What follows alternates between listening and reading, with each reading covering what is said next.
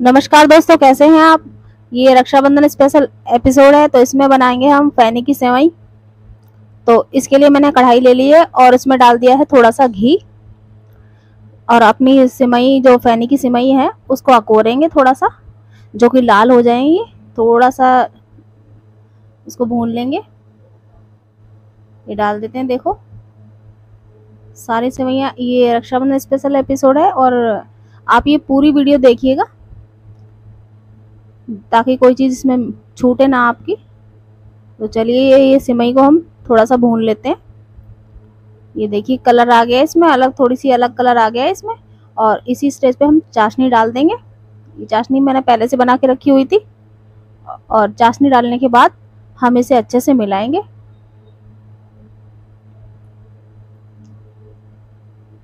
मैंने चाशनी डाल दी है और मैंने मिला लिया इसको अच्छे से। ये देखिए, चाशनी इसलिए डाली है क्योंकि थोड़ी सॉफ्ट हो जाएंगी। और अब इसमें मैंने ड्राई फ्रूट डाले हैं जो काट के रखे हुए थे। इसमें काजू है, किशमिश है, चिरौंजी है और थोड़े से बादाम है। ये मैंने सारी चीज़ काट ली है। और पिस्ता हम थोड़ा सा बाद में ऊपर इसमें डालने के लिए अलग से रख दिया मैंने। तो ये है हमारे पास मावा।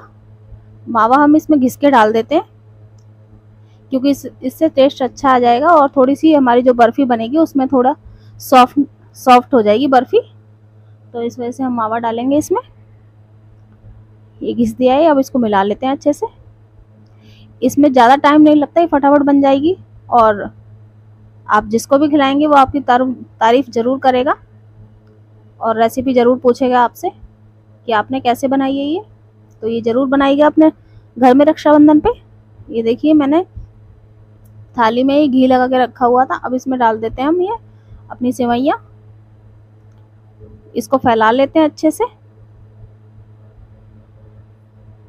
ये देखिए, और अब मैं इस पे डाल देती हूँ थोड़े से अपने पिस्ता और काजू।